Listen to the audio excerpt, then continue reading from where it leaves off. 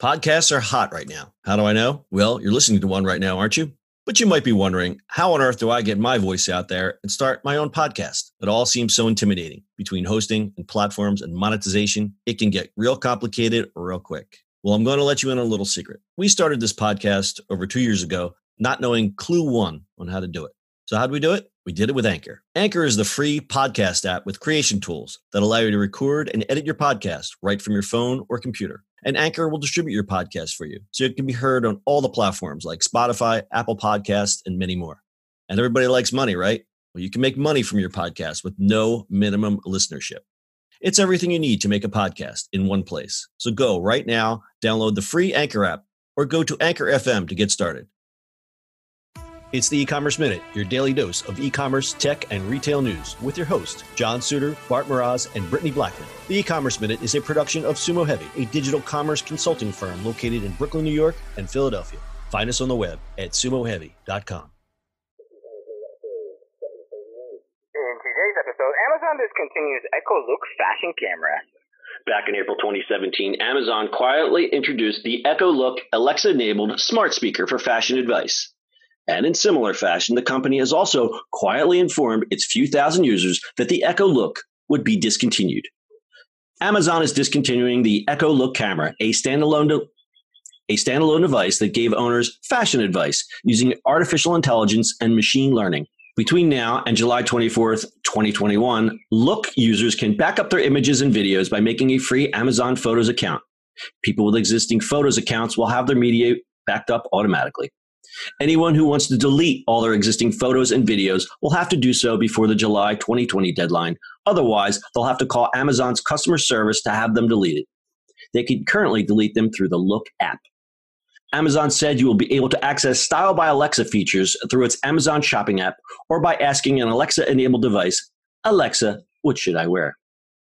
Amazon also points out that much of the Echo Look's functionality is now included in the Amazon shopping app, including Style by Alexa, which involves the AI offering fashion pointers. The company says people should download the app to keep consulting with Amazon, and they should also recycle their look through Amazon's program. VoiceBot AI points out that Amazon Echo Look always seemed like an experiment. It was launched in a closed, invite-only beta 3 years ago. A year later, it was made available to the public for purchase, though there was never much attention paid to the device in Amazon's product launch events. Echo Look was the first Alexa-enabled product that included a camera.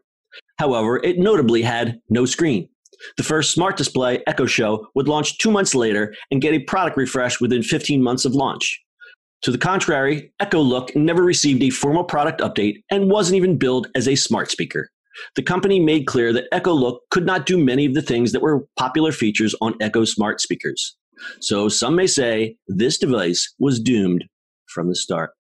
I remember when this came out, I kind of thought it was odd. And I guess we were like, what? It's a specific device for a specific person. I just was wondering where they thought it was going to go beyond that. Or if it was just experiment, let's throw it out there. Because the writing is right there. They didn't promote it. When it first came out, we all went, and then that was it. I never thought about it again until I saw this article.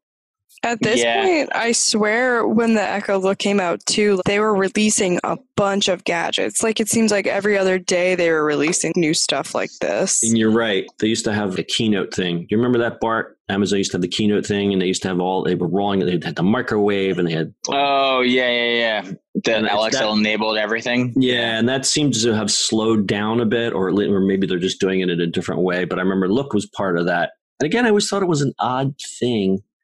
And I guess it's one of those things, it's like people who love it really love it, and people who don't get it will never buy it and will never care about it. I mean, you can still ask her what to wear that day, which is interesting. But yeah, the Look thing was just weird. Because now a lot of the functions that device was supposed to do can simply be done with a phone. The only difference between that is that the Look was a static device, meaning you sat that in that spot where you took your pictures every day. And again, this is a specific device for a specific audience that really, really wants to catalog their wardrobe and really, really cares that they're not repeating the same outfit in the same week. That's a very narrowed audience. that just goes for what Amazon does with all this stuff. Remember the little grocery thing that you scan with? That was good for a while. Yeah. I mean, the dash buttons. What was the other thing? There was a scanner too, right? It went with the dash. Yeah. I still have one connected to Wi-Fi. You can kind of scan to order the next things. But I think people were not really scanning. They just had them in the shopping cart anyway. So that changed a lot. I think the devices that got video on them, which we have, let people do other things with it. I think that's what Amazon does, right? They put a whole bunch of stuff out and see what tests well, what people actually have and what they use.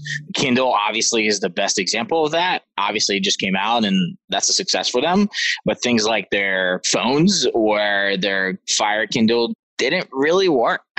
Yeah, well, I mean, obviously they have the capital to experiment. It's kind of like Google and that, you throw things out there. If it doesn't work, fortunate thing making the comparison to Google is that they go, this ain't working for us. We're going to sunset it. That certain audience goes, well, I really like that. Don't take my Google Reader away. Don't take my RSS feeds away.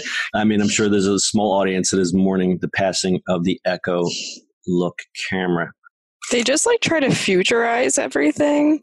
And sometimes their efforts to futurize things are kind of almost embarrassing because this is what you thought we needed right now as a society. And you have to realize that most of the things that these devices would do have been shunted over to the phone in your hand. I mean, the phones are now so powerful that why would you build another device that a phone could do? Bart, getting back to that scanner, does that thing still work or has that been deprecated? Is that not used anymore? No, it doesn't work. Yeah, I have one in my fridge still because it was magnetic. It was just I put it up there, but yeah, it doesn't really work anymore. That's where my Amazon Echo remote is still on the refrigerator. I don't think I've ever used it once. Why would you have a voice device and a remote? Yeah. Think about it. We're going to close this on with a little Echo Look stat time. As of December 2nd, 2019, the Echo Look had 457 reviews. But as of today, that figure is 604. That means reviews rose by 32% after they stopped selling the device.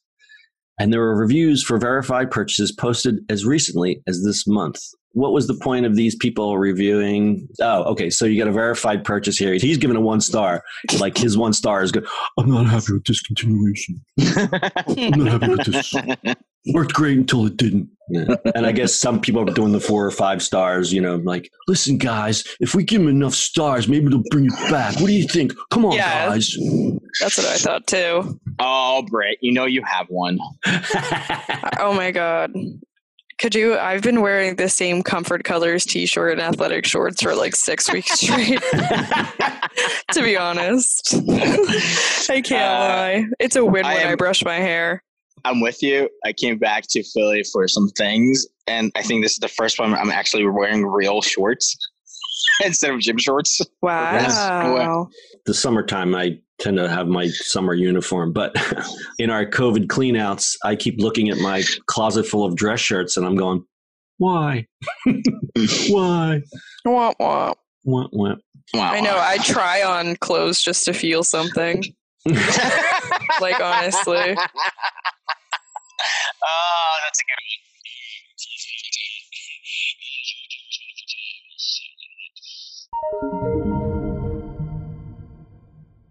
That's it for today's show. If you like the show, do us a favor and subscribe or leave us a review on iTunes. And don't forget, you can now listen to the eCommerce Minute on your Amazon device. Just add eCommerce Minute to your flash briefing. And finally, if you have a comment or suggestion or just want to say hi, find us on social media @SUMO Heavy.